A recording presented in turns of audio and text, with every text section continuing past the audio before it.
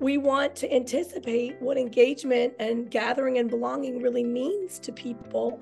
And so we changed our mission statement to be that the Winter Park Chamber of Commerce convenes people and ideas for the benefit of our businesses and our community. So we're looking for at least a double bottom line benefit in everything that we do.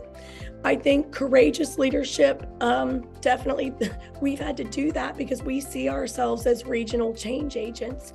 We are sitting in a basket of explosive growth in Central Florida, and we have a very biased set of people that are in office in our community that want to see zero growth happen.